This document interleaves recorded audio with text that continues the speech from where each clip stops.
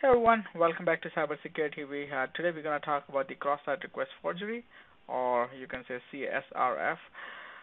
The reason I want to talk about this vulnerability is it's not very exciting, but recently I've been doing pen testing and I found this vulnerability in quite a few apps. So I feel like, since it has lost its rank in the OWASP top 10, people have not been paying attention to this vulnerability, but this is still fairly critical, and that's what we're gonna see today. Like and there are a lot of questions around CSRF because when I take interviews and I ask someone like, what is the CSRF, they can't explain me, confidently, like they have good understanding on what the CSRF is, how you mitigate it, and everything. So that's why I thought like, yeah, let's talk about light subject this week and show you guys how the CSRF actually works. So uh, in the simplest example, the cross-site request forgery, as the name denotes, attacker trying to lure the victim to click on something like execute an HTML page or execute a request behalf of an attacker using the victim's session, and that's how the CSRF happens. Now, there is a understanding, or I would say there is a myth that CSRF only happens in the post-authenticated pages, which is true, which is 100% true. But there is also possibility. There are also cases that it can also happen on the login pages, on the login, like where you put the username and password before authentication. So there are ways in the modern application you prevent that. CSRF into the authentication as well, because an attacker can able to steal your credentials. There is such attack as well. Maybe we'll see if we get time to talk about it in this video, but I don't want to make it too lengthy, so we'll keep it short. Now, how do you find the CSRF? There are multiple ways you can do it. One, there are scanners, of course. Scanners can effectively detect the CSRF. Like I've been using multiple scanners, like IBM AppScan, then there is Rapid7 App Spider, or you can also say Burp. I'm not sure if Burp accurately detects the CSRF, but all the other dynamic scanners can easily detect the CSRF. But let's say you do not have access to CSRF. What is the simplest way you can find it? So the simplest way is, after you log in, you capture any request, or sorry, I meant to say capture any post request where you're submitting any data, and then look through the request parameters and find out if there are any random token or random values you have in the request parameter which you have not submitted or user has not provided the input. If that's present, that means that's a CSRF token, anti-CSRF token, and the CSRF vulnerability can be avoided.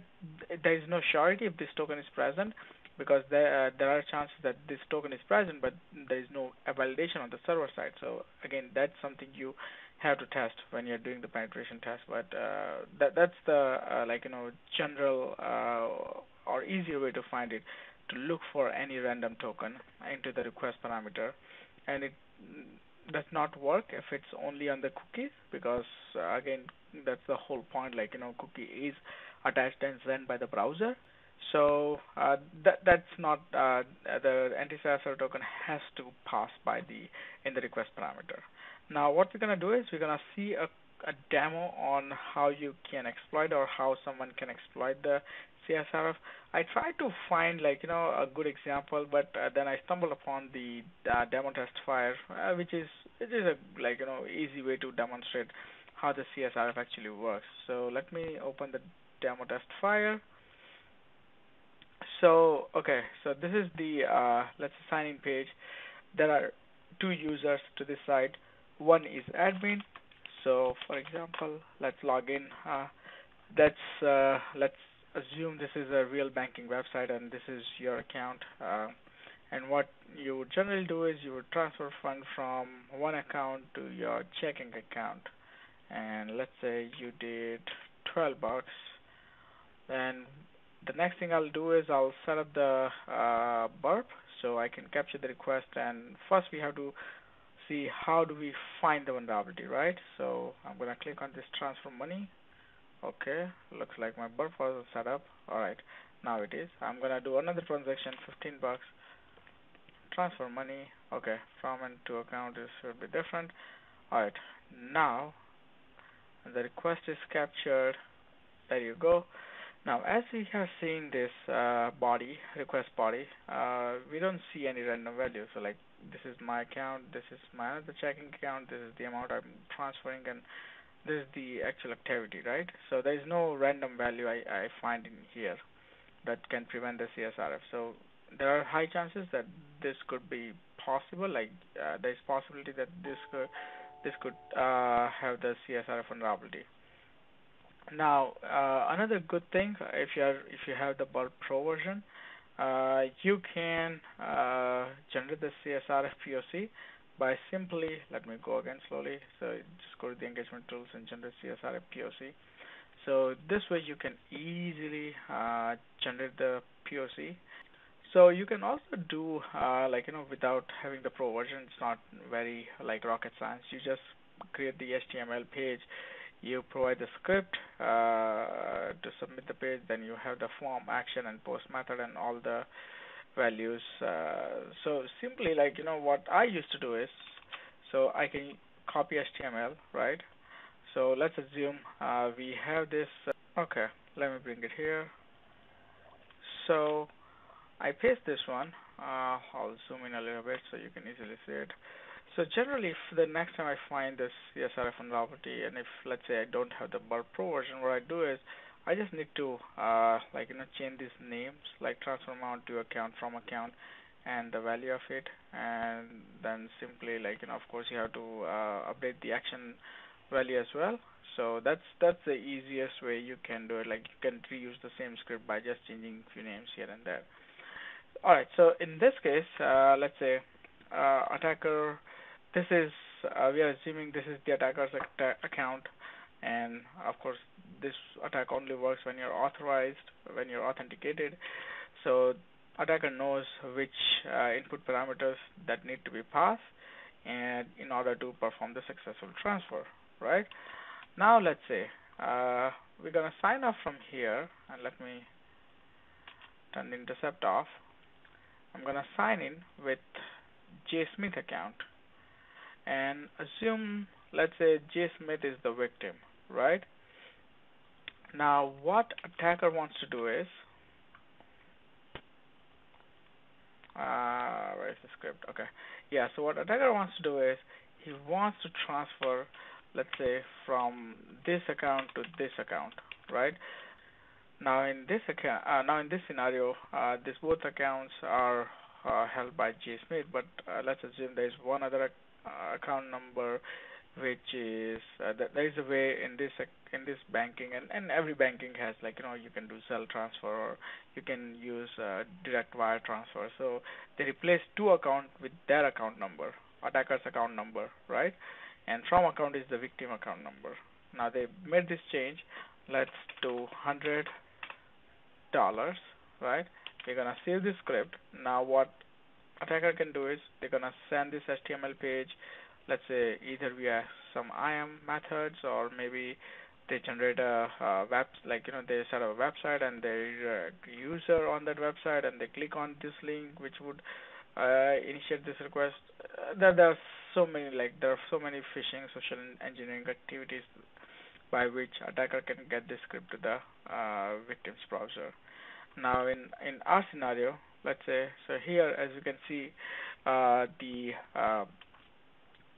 victim is logged in, so, and victim has access to this page, so we're gonna click on it, and it's going to open the script here. Of course, when they click submit, now as you can see, $100 was successfully transferred from this account to this account. Assuming this is the attacker's account, everything will be transferred from here to here, right? And now we can also see that in the recent transactions that it did go through. So here in this example we did internal account transfer, but you can also do external account transfer, and that's how it works. So how it actually worked? So the way it worked is, let me open up the script again into our browser, and let me capture the request so you can see in the slow motion. So now this request has initiated this activity, and as you can see, this is the same request body parameter that we had sent. Now this cookie part we did not set up in this, right? We did not send any cookie information, authenticated cookie. But that's the magic here. Like browser actually send this information uh, if the user is already logged in. So attacker does not have to worry about this one. And that's why we said, like, if you have any random value in here, you can easily prevent the cross-site request forgery, because attacker would not know what is the random token of the user who is logged in. So that's the best way to mitigate this vulnerability. Right? I'm gonna turn the intercept off, and if we go back to the browser, of course, 100 will be transfer again. If we go to the recent transaction, we'll be able to see that. Okay, so this gives us a good demo on what is the CSRF vulnerability and how it actually works. Now let's talk about some mitigations. Now there are multiple mitigations, and there are multiple ways depending on your situation which one you want to adapt. But the first one is token-based mitigation, which we just talked about. You have some random anti-CSRF token which is in the request body, which would only be valid for one user, so you do not have the same token for everyone, right? You have when the user logs in, when the user is authenticated, and you also want to understand this for the interview, because interviewer will ask you, like, how do you prevent this attack? So when the user is logged in, along with when you set up a session token, you also set up a random token, and that token has to be included into each of the requests submitted by the user. So that's how when the request comes to the server is going to validate whether the token matches. If it does, then the transaction will go through. Otherwise, it will not. The second is same-site cookie. So the same-site cookie, how it works is it allows the cookie, like browser will not attach the cookie depending on what parameters you have set, but there is a flag here, the lax and strict and other flag you can set. So based on that, you can determine whether the cookie has browser can send this cookie where the request is originated by the domain or not. So that's another way you can prevent this. And this is all like defense in depth. Like the main defense you have to have is the token-based mitigation. The other thing is you can verify the origin header. So if we go back here to our burp and history here, let's see. Do we have origin header here? Okay, unfortunately we do not. Sorry. Do we have origin header here? We do not. But that's okay. So if, let's say, there is an origin header, you can always verify it where the request was actually originated. If it's not originated from the same domain from the website is hosted, then you can simply decline the request. If, let's say, the origin header is not there, you can check the referer header. If the referer header is the same way, like if it's not from the same domain, you can simply reject the request. Double submit cookie.